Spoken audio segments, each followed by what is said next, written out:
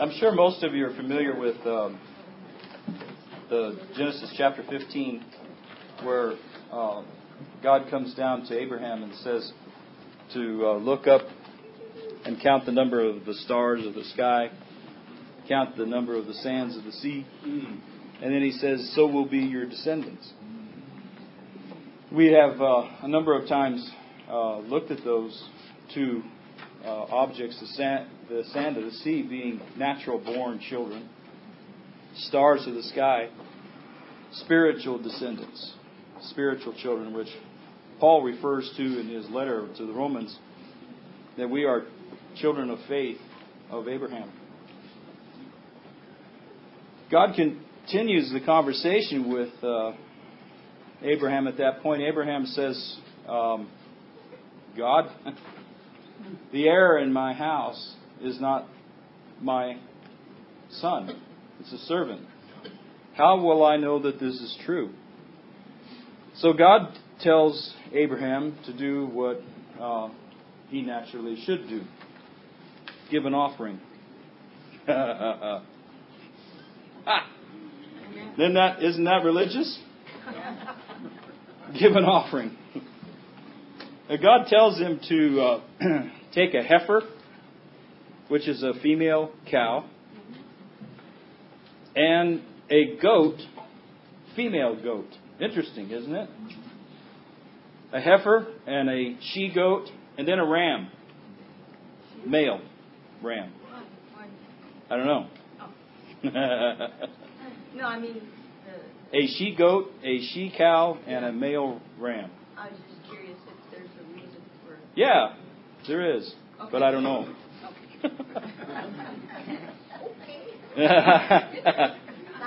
And then, yeah, no problem. That's a good question. Okay.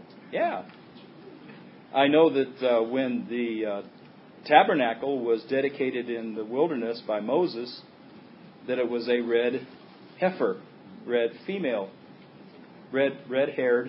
female cow. Isn't that interesting? Yeah. And so he kills them, the heifer, the she-goat, and the ram, and then he divides their bodies and splits them, one on, and makes a trail.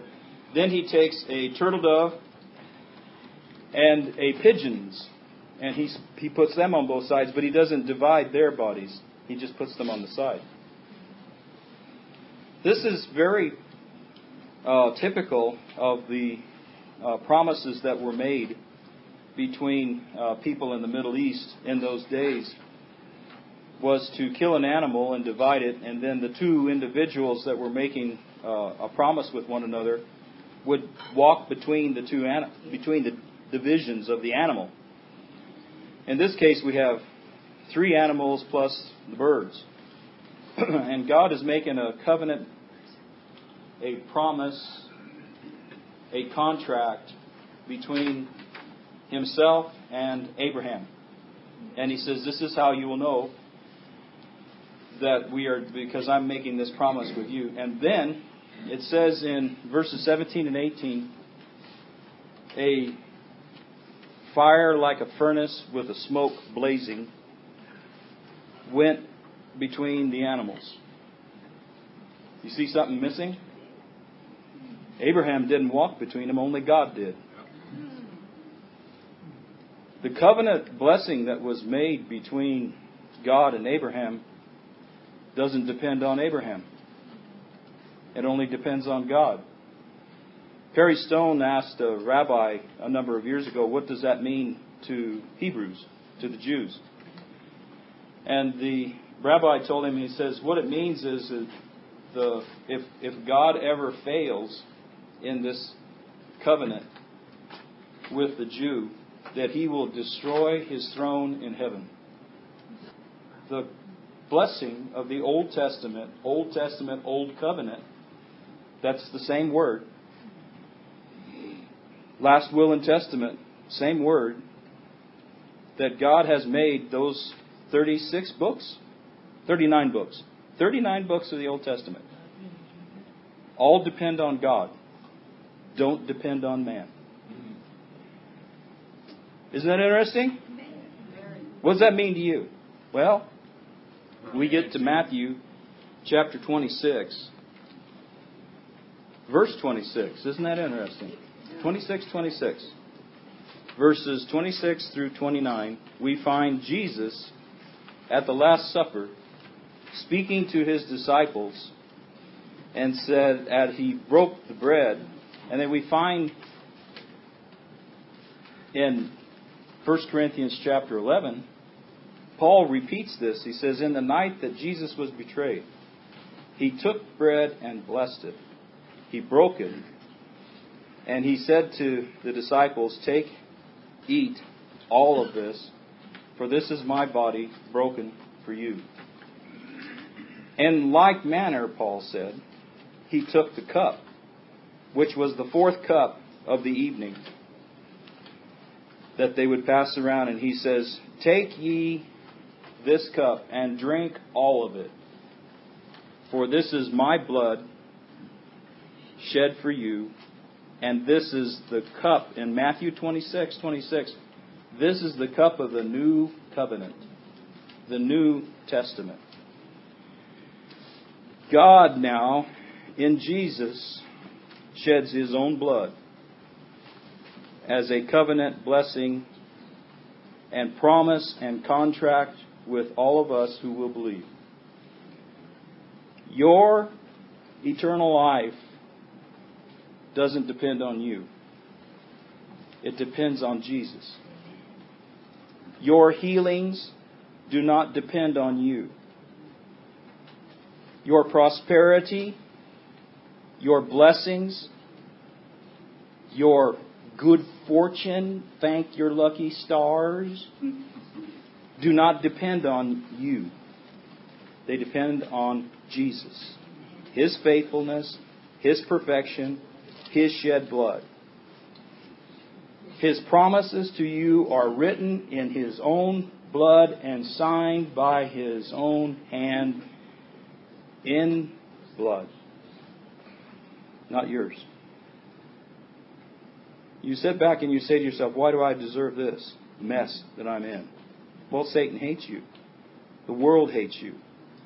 And there are things that God allows in your life so that you will know that man does not live by bread alone, but by every word that proceeds from the mouth of God.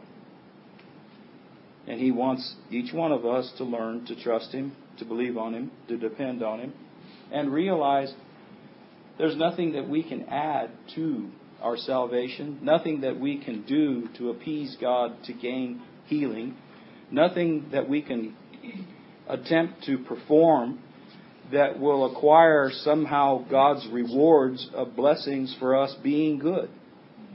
What does He ask of us? Trust. Without faith, which has been translated trust and believe, not obedience, trust and believe. The obedience comes because of trusting and believing. The performance of your good works are because you have trusted and believed and you're following Him, and they are the fruit of your trusting and believing. Good works are a fruit. They are an outcropping. I've done this before. You don't walk up to an apple tree and shake it and tell it to bear apples. It bears apples because it's an apple tree. You bear good fruit because the Spirit of God is in you, and the fruit is not your fruit, it's God's fruit. Amen. Of the Holy Spirit. Amen. Being manifested in your life. Love, joy, peace, goodness. What's those fruits? Those 9 fruits of the Spirit? Galatians chapter 6, look them up. They are not things that you have to work at.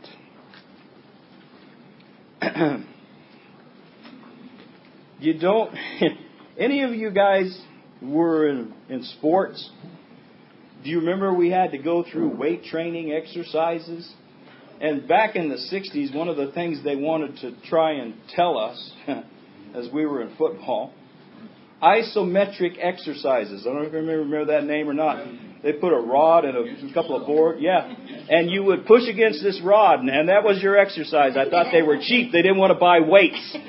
How do you know how much you've lifted? I pushed this bar. Well, so what? Well, how much can you squat? You sit there and I don't know. I was pushing against a bar.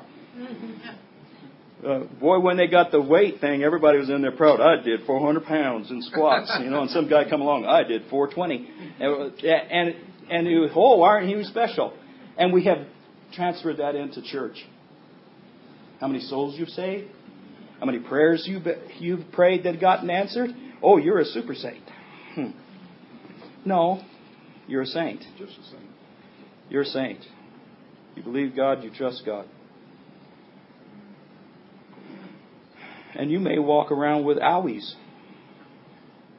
But that is not the measure of whether you are a Christian or not.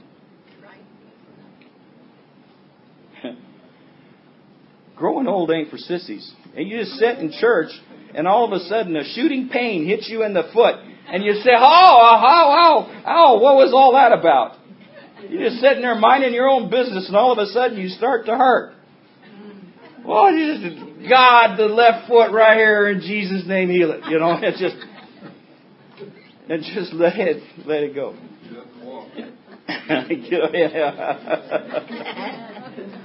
So I'm glad to see Olivia. We had her name up there on the board, very first person, Olivia Luna, in the hospital, and here she sits. Glory to God!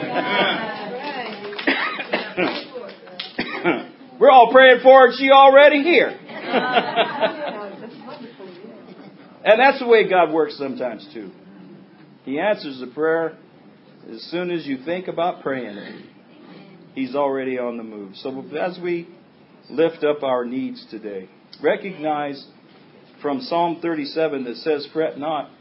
He says, roll your burden off onto the Lord, and He worketh. In the King James, it's basically, and John Martin paraphrased, give your mess to God and He goes to work. Amen. Thank you. So, you have a need this morning, share it with us, and we'll praise the Lord for the victory that you are going to get. We're going to be looking today at part 2 on our study of the temples and the East Gate. Temple number 3 to be built during the tribulation period. Turn in your notes to page 2. Genesis chapter 14, verses 18 through 20, we find Abraham meets the king of Salem. That's Melchizedek. You remember that story after he won a battle and he goes past the city of Salem and Melchizedek comes down and Abraham pays to Melchizedek as a thanks for God's blessing. And Melchizedek is called the King of Peace, the King of Salem.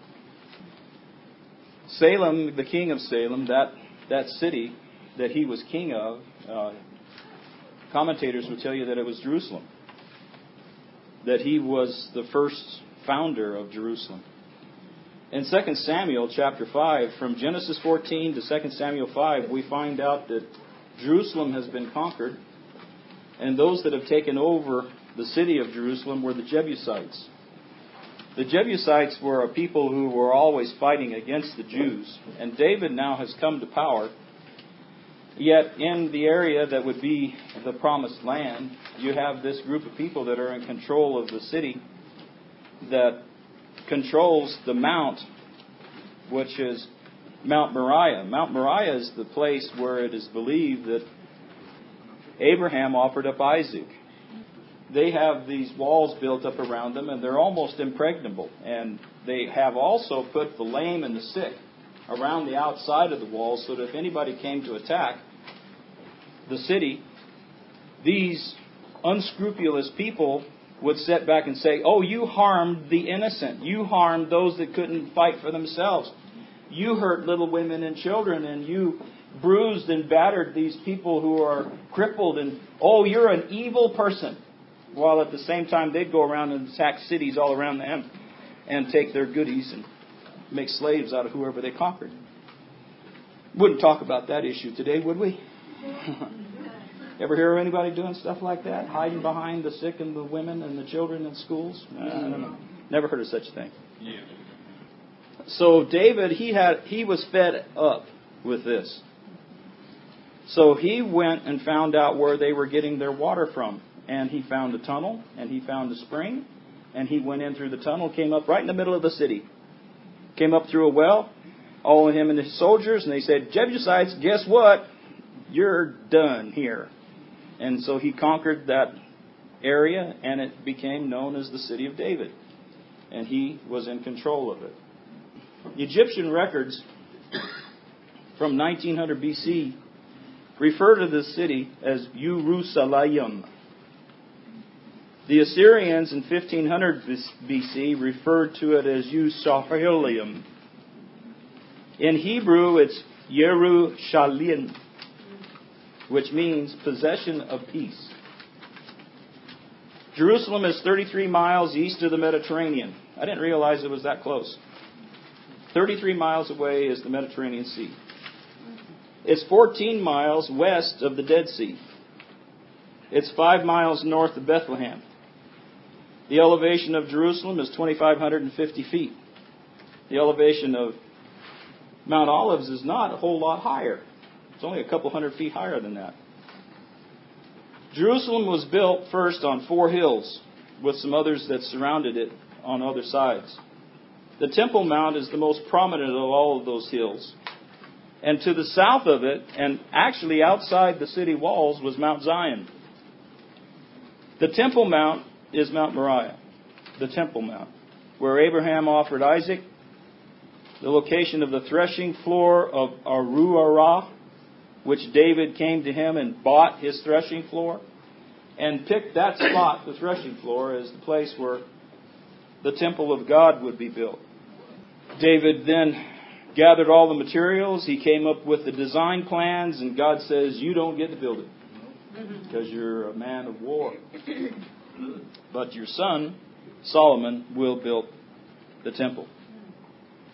In between Mount Olives and the Temple Mount is the Kidron Valley, which we have been talking a little bit about, where there is now a cemetery built up next to the Eastern Gate, which lies between the Temple Mount and Mount Olives in a direct line. Page 2 of your notes. Those of you who got new notes, I put numbers on the bottom of the pages. Those of you who have your old notes, on page 2 it has a picture of the temple as it sat. Little nice diagram at the top. That's page 2. When Moses was in the tabernacle, he built a tent. And this was the place where God would come down to visit. And it was something that they moved around from place to place. Then David came along. Oh, I need to build you a house. And God looked at him and says, you're going to build me a house? Are you kidding?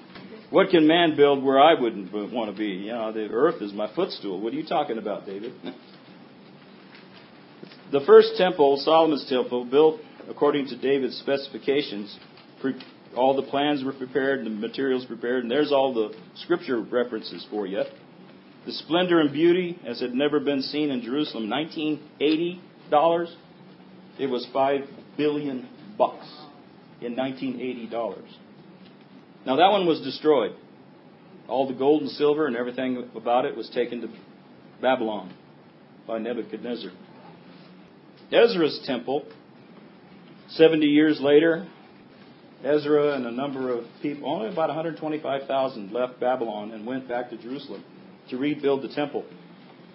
Ezra tried to rebuild the temple, but he kept running into roadblocks, mostly because the people got tired and it was hot and they were being persecuted by some of their neighbors. And so for 15 years they didn't do anything about the temple, but they built houses and made farms and got bank loans to increase their property and make some money, while the temple of God sat vacant.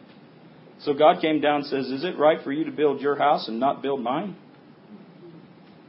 So Ezra had some problems, and he couldn't do anything because the walls were all torn down. So Nehemiah, in his book, chapter 1, he becomes disheartened that city needs to be reconstructed. He eventually gets approval from the king to rebuild the walls of the city and the gates, and he does it in 52 days. Builds 10 gates, puts up the walls, and protects the city so Ezra can finish building the temple. That's the second temple. Ezra, on top of page 3. Ezra, in his prediction, said that the Messiah would enter in through this temple. He would come to it. Herod added to the temple. Under Ezra chapter 3, work stopped for the 15 years through neglect, and it was only completed after Nehemiah had built the gates. The third temple is the tribulation temple. Revelation chapter 11, verse 1. And there was given me a reed like a rod, and the angel stood, saying, Rise and measure the temple of God, but leave the outer court, for it is given to the Gentiles. Jesus spoke of that temple in Matthew 24, and he said, quoting Daniel 9:27, that it would be the place of an abomination desolation. This is where it would happen, in this third temple.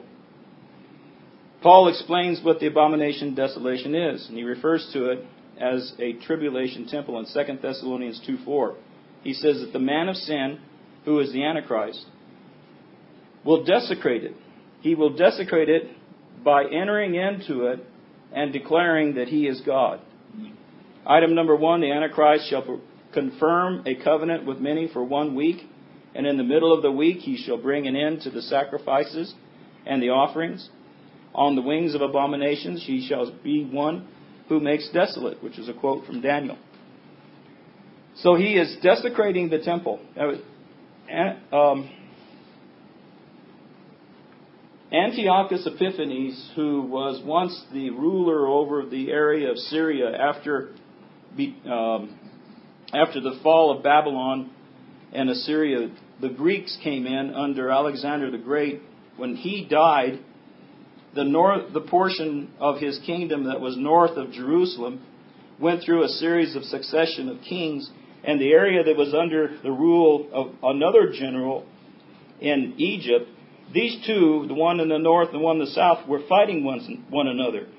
And Daniel 11 gives such excruciating detail that it has been looked upon by those who examine the Bible as historic rather than prophetic, because it starts talking about the intrigue in the palaces of a daughter being married off to some foreign king and the brother getting upset and going down there and fighting, and all this stuff's going back and forth.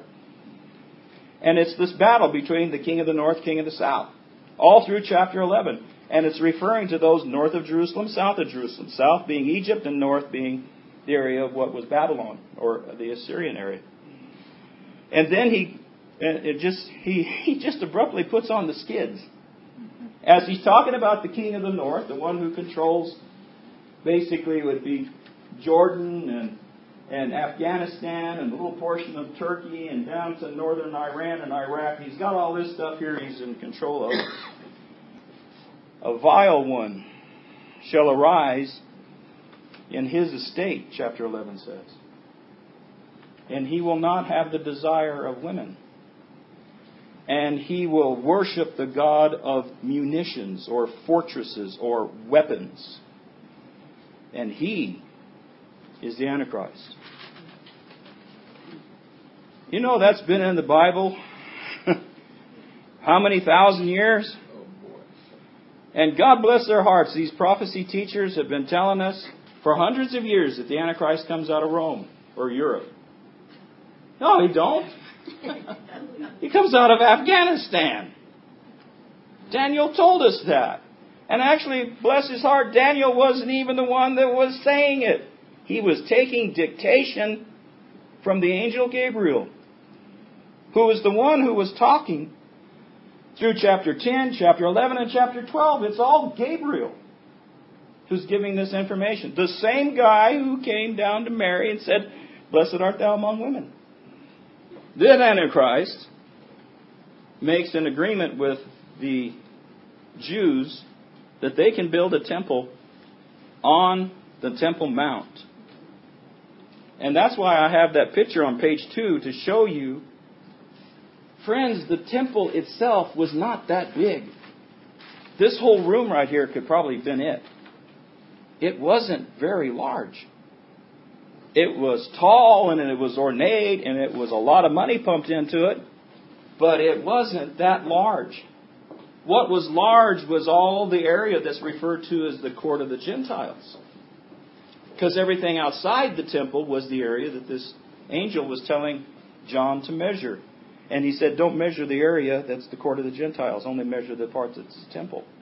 And if you could get a translation that turns those reed measurements into feet, you'll find out it's not a very big thing.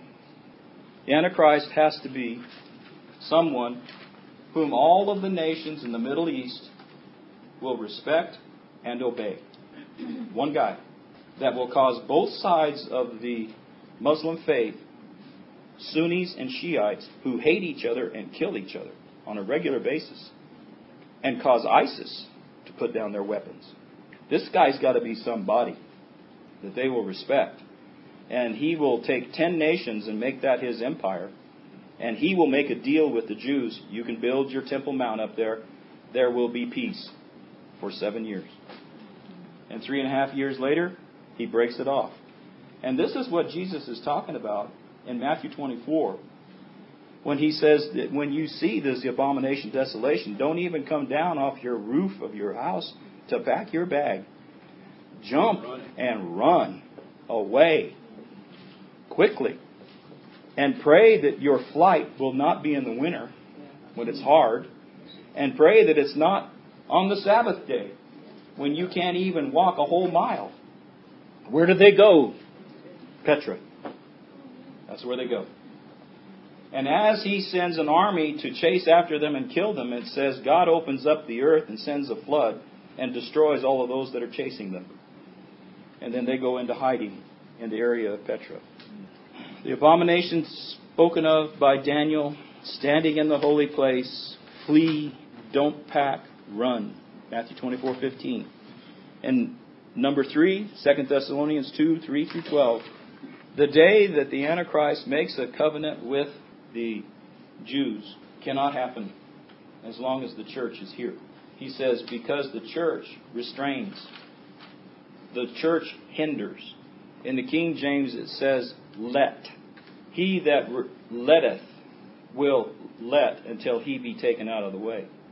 And the word let is what is still used in the game of tennis. If you listen to them play at Wimbledon, I don't think they've changed yet, when the ball hits the net and bounces or bounces back or something like that, they call it a let ball, which means the ball has been hindered. And that's where that term comes from in the King James. Remember, King James was written in 1611, about the time of Shakespeare. I don't know why this is funny to me, but I used to have to argue with people that would be quoting Shakespeare to me and telling me that it was in the Bible. And I could, back in the day when my hair was not gray, they figured they knew as much as me. Now, folks, they look at my gray hair and they aren't quite so tended to argue as they used to be. He sets himself up. It says, in order for this day to come, the Antichrist is revealed after the rapture. But before the rapture can take place, there has to be a falling away. So, Kathy, call your daughter and tell her, 2 Thessalonians chapter 2. That word in Greek is the word apostasy. When Christians begin to homogenize their doctrines and lean into apostate teachings, that's the day we are living in. I apologize. Can you repeat that? Sure thing. And I'll emphasize it even more. The Greek word in 2 Thessalonians chapter 2 that says falling away is the word apostasy. When Christian schools begin to teach evolution of the moon, which is what Kathy's daughter is facing right now. She said God made the moon, now she's in trouble. In a Catholic school that's supposed to be Christian, last I checked. They're the largest single Christian voice in the world is the Catholic Church. But they're not the only ones. Anglicans have become apostate in their doctrine. The Presbyterian Church has become apostate in their doctrines. The Methodists are moving towards apostasy in their doctrines. Apostasy is happening before our eyes, which is a clue Look up, your redemption draweth nigh. Hebrews chapter 9. The Lord is coming back for those who are looking for His return. So when you have a brother or a sister says the church is going to go through the tribulation, you look at him and say, have fun. You ain't looking for Jesus Christ. You are looking for Antichrist. You will get him. Hope fails. But fear God in those folks. Now, whether they go up or not is not my decision. I just like to put it back in their face. You can give me all of their stuff. I'll give them a little stuff of my own. When will the third temple be built? Look at these dates on the stuff that I have written here. Nothing in Scripture says when. But it has already been developed. June 1967, Washington Post, before the 6-Day War, to persons of Jewish faith all over the world, to a project to rebuild the temple of God in Israel is now being started. With divine guidance and help, the temple will be completed and will signal a new era in Judaism. Yeah, no kidding. I mentioned this before when we were talking about the feast days. The Jews have never been able to keep the feast days like they're supposed to since the loss of their nation back in 70 A.D. Everything they've been doing ever since, they haven't been doing it right. And they still aren't today. 1985, National Geographic, a new age steers as Israelis return to the strength of their Jewish past. They dream of the ancient kingdom in Jerusalem. Some of the priests of the, I can't say the word, study the archaic laws of animal sacrifice in preparation for building of the temple. Rabbi Shalom Chaim, I can't say the rest, in Jerusalem. We would never forget the supreme purpose of the returning Jew to Israel is to build a temple. 1987 at the Jewish College, several students were going through a 16-year process of becoming temple priests, which included lessons in animal sacrifices. This was 87. Those 16 years are done. A group of Jews called the Temple Mount Faithful try every year to set a temple cornerstone at the Temple Mount. What's stopping the construction? There needs to be a peacemaker. It is needed to create a peace treaty so that the Dome of the Rock and the Temple of the Jews can coexist on the same mountain at the same time. I wrote that before the word coexist got to be a bumper sticker. The peacemaker will likely be the Antichrist, and the peace treaty will be the covenant of 1 week, 7 years that Daniel speaks of. 2 Thessalonians says the Antichrist will not appear till the church, the restrainer, is removed. Therefore, the third Jewish temple will not be built until after the rapture. And in the middle of the tribulation period, it will be desecrated. And that's when the Jews need to run for cover. Where will the third temple be built? Mount Moriah, the chosen of Jehovah. Traditions based largely on Josephus say that the Mount Moriah, 2 Chronicles 3, 2 Samuel 24, is identical with the mountain of the land of Moriah, Genesis. God appeared to David at the threshing floor of Ornan, the Jebusite. Number 2, Solomon's temple was built. Number 3, Abraham was about to offer a sacrifice of Isaac. The Muslim Dome of the Rock is now the most prominent structure on the Temple Mount. Muslims deny that Solomon's temple was ever here or that David came here. Riots and protests have taken place over the last several years as Muslims try to remove evidence of previous Jewish presence. And the Jews have started their own archaeological excavations to prove their evidence is there and still there. And stuff comes up occasionally. I find it really interesting, personally, having studied this stuff for several years, that there are these amazing discoveries in archaeology that come up and prove a lot of things and show a lot of evidence of scriptural, factual statements and the proof that the Jews were there. At the same time that there are things in the news that capture everybody else's attention. It seems like the devil wants to play smoke and mirrors with us and divert our attention like a magician does to something else so that we don't see what God's doing over here. And he's proving, almost on a weekly basis, the truth of the history of the Jews in this land. It's their home. And stuff comes up that just floors me. And people are still arguing about it. I remember, I think it was in the 90s, there was a tunnel that was being dug by some archaeologists. And they almost took that thing to the Supreme Court to have that thing sealed up. And because they were discovering evidence of the Jewish Temple Mount being there with artifacts and inscriptions and stuff on stones, that it was absolutely denying everything that was being said in the press. On the outside of the Dome of the Rock, in Arabic, are is a phrase that God has no Son. There's another phrase that says, stop saying Trinity, you people of the book. The people of the book are Christians. And it says it will be stern for you if you don't. Really? I have a message for you too. From the book. Greater is he that's in me than he that's in you. No weapon formed against me shall prosper.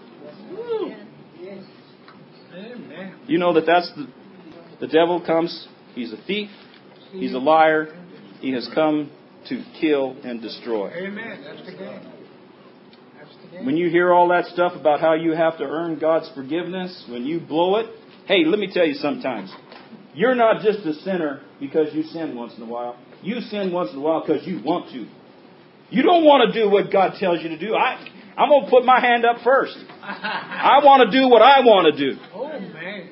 I deserve a break today. Bless me. No. Not the way.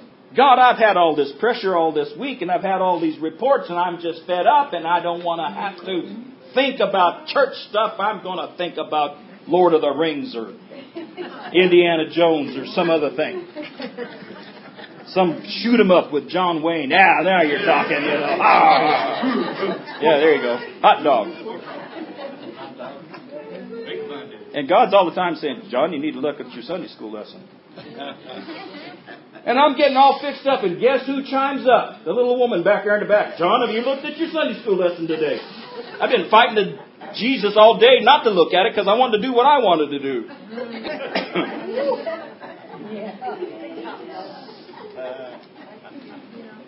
Mumble, mumble, grumble, grumble. What does it say here? Dome of the Rock. Anybody remember Roger Miller?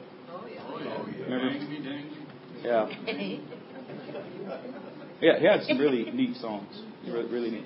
The one that captured almost everybody's attention, and it wasn't a fun song, but it was a message. It's my belief pride is the chief cause in the decline in the number of husbands and wives. I get, okay, you know, God talks to me. He pricks my conscience.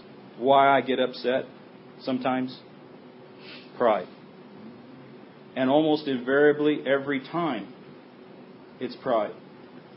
And I'm sorry to get off on this, but I think of all of the stuff with the people that are running red lights. There's a ton of it. And all of the craziness and the way that people are driving. It seems like it gets worse around Christmas time. It's pride. The root of it is pride. Me first-itis is pride. You like that? Me first-itis. I got a ticket one time for driving too fast. I was doing 72 and a 55. And the guy pulled me over. Gave me a ticket. And so naturally I took the educational thing. You know, you're supposed to go to school and learn to be a good boy. You know, so I'm taking. I ran across this short sentence, like about page 40 out of 100 pages, that said 95% of the laws, traffic laws in the state of California are based off of patience and courtesy. 95% of the laws in the state of California could disappear overnight if people were patient and courteous. Can you imagine? That is a huge number. Swallow our pride. One preacher said we're not only sinners by nature, we're sinners by choice. And we're not sinners because we sin. We sin because we are sinners. And that's why Romans chapter 7, who shall deliver me from the body of this death that is dragging me down? Oh, it's time to quit. Page 5, we will return. The one that has the little small gazebo, we'll pick up there next week. Paul said from chapter 1 of the book of Romans to chapter 7, he is basically talking about us and being good. Trusting God, believing in God, doing what we're supposed to do, be nice. A lot of the things that you would kind of expect. You need to be patient, you need to be kind, you need to be courteous, you need to be forgiving.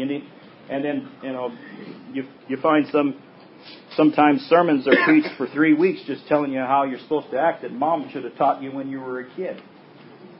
You should have been doing this stuff as second nature, but we still have to be taught today. Then all of a sudden, Paul spins on a dime in chapter 8, and he starts talking about the Holy Spirit. And all through chapter 8, until he gets to the end of the book, this is how you have to act. This is things you should be doing back here. But let me tell you how you get it done. Get hooked up with the Holy Spirit. Get filled with the Holy Spirit. Yield to the Holy Spirit. Seek the wisdom and control and the power of the Holy Spirit in your life. Let Him whisper to you what you ought to do and follow Him. Because He will not leave you, abandon you, forsake you. He's in you and will give you what you need to know and fill you with the mind of Christ so that you can act and live right and have peace with God. The Holy Spirit is the secret to our success as Christians. Jesus promised that He would come. He is the third person of the Trinity. He is that unnamed force because He doesn't want attention drawn to Himself. He wants attention drawn to Jesus Christ. And if you don't have the